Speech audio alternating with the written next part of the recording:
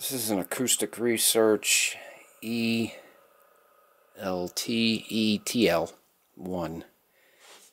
This was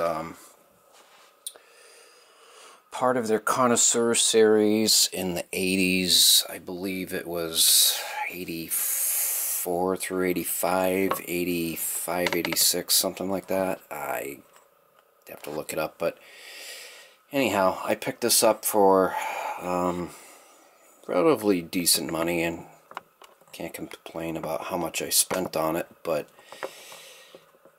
anyhow, I put this Ortophon mat on it, but originally came with an acoustic research mat on it. Semeco MMT Premier Tone Arm. I've got mounted on there a Ortophon Quintet Blue moving coil cartridge. It's a decent cartridge. Really great arm. It's got a power 33 1/3, and then you can switch to 45. Pretty cool.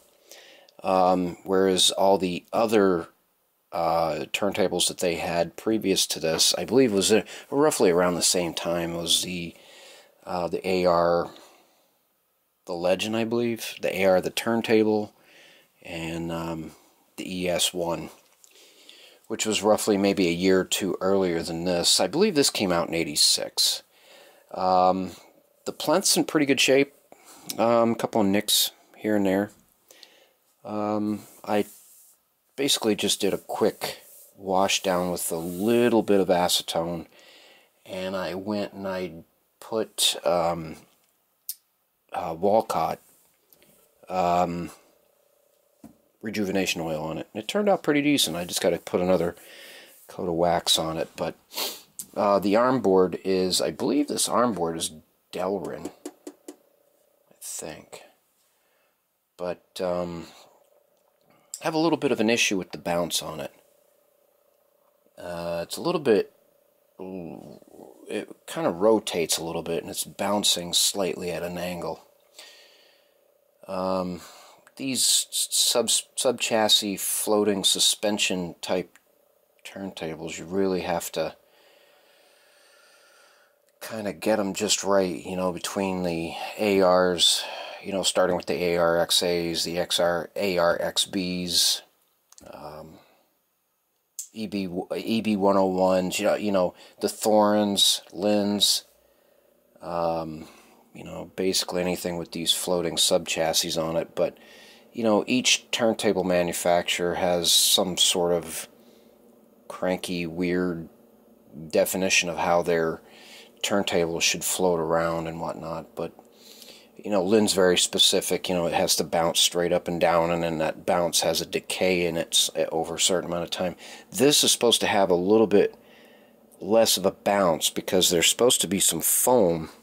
If I can find one.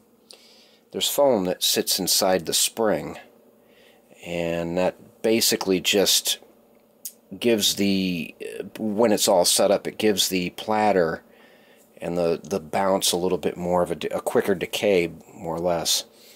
I decided to take the foam out just because of the fact that at the end of the day I was having a really difficult time getting this tuned, and I still couldn't get it tuned right. So this is probably either due for new springs or spend another couple hours tearing it all down and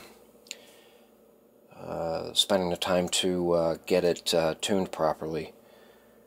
But, you know, like I said, with these particular sub-chassis type floating suspension turntables, there's this whole thing about how they are supposed to bounce, and you can see how this actually kind of has a wobble and a wave in it, and it's really not how it's supposed to be set up. It's supposed to bounce straight up and down, and it's supposed to decay over a certain few moments, I think 2 seconds, 3 seconds, something like that. But otherwise, it's a great turntable. I originally had it set up, and when I first had this set up, I leveled the plinth. I tuned the best I could the suspension, but I forgot to level the suspension with the plinth. So then whenever I got it over to my media rack, I end up going to level off the platter, and I've got a set of adjusting feet underneath, and the whole plinth was kicked like this, and the platter was level, but the plinth was cockeyed. And quite honestly, was really not cosmetically appealing. Turmoil, I would say. Rather turmoil. But anyhow, but like I said, it sounded great the few weeks that I was using it before I got the Lin. This particular turntable, it is a pretty heavy plinth. There's not much as far as the guts going on inside of it. It's just basically, the sub chassis frame runs lateral this way, and then the T goes this way. The motor's up in the far left corner there, or the far back left corner. And then the pulley, I can pull this off for you. Basically, that is the inner platter. Has a belt that goes around it. Same belt for ARXA. And this just pops right out of the bearing. At some point or another, these were slightly notorious for having bad bearings in them. And so what this is that this particular type of bearing for this platter, there's a ball bearing. It's a 1/4 inch ball bearing that sits down at the bottom of the well in the shaft. And this didn't come with that 1/4 inch ball bearing, so I had to source one out. And what I ended up choosing was just a regular steel ball bearing for now. There's a few other ball bearings that I've got. Eventually, probably I'm going to order something that has a little bit more of a smoother texture to it. I mean, it's stainless steel. It's about as smooth as you're going to get for 30 cents. But at any rate, so this ball bearing sits... I'm sorry, the platter actually goes down into the shaft and sits on top of that ball bearing. And of course it spins on top of that ball bearing. Now the ball bearing sits at the bottom of the well. And that ball bearing sits on what they call a sapphire bearing.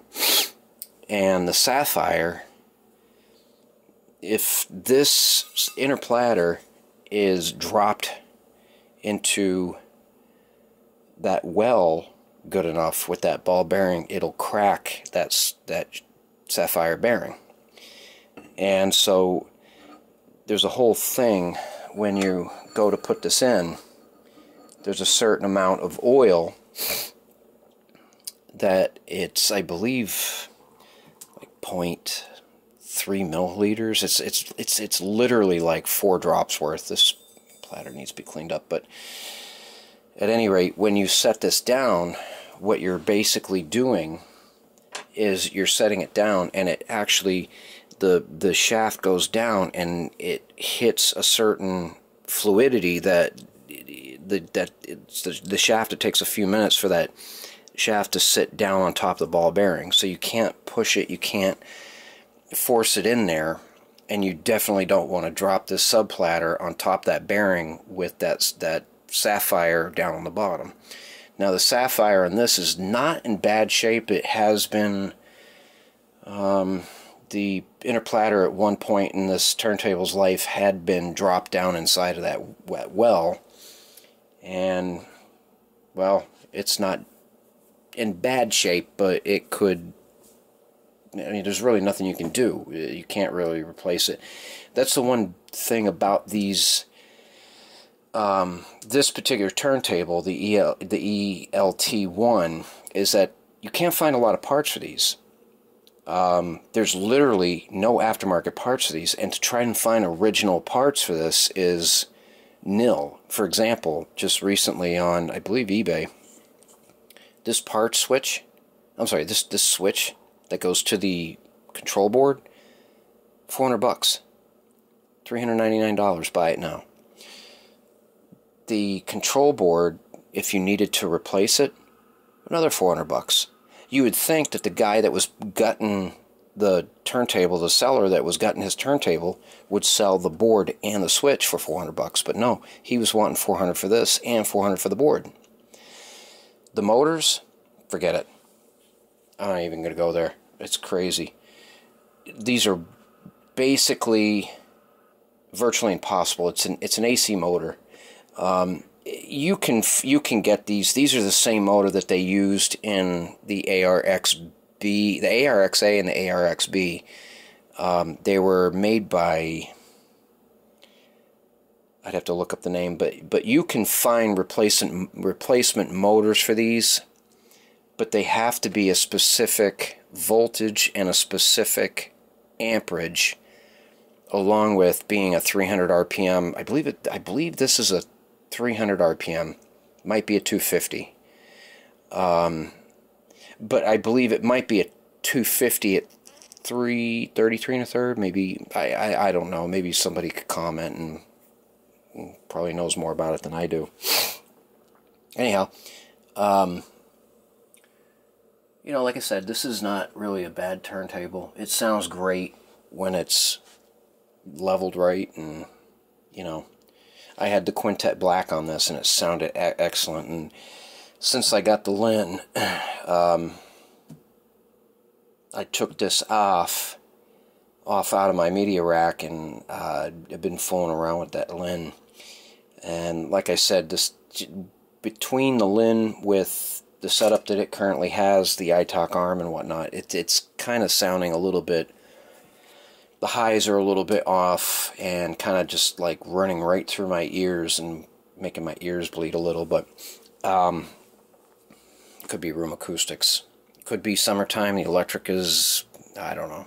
It's not summertime yet, but I'm going to probably do another video about that eventually, about room acoustics and the electricity that comes in through the mains and how that affects the stereo systems. All that's going to be, I'm going to cover that eventually. It'd probably take a few weeks for me to get around to doing it, but other than that, yeah, so this is a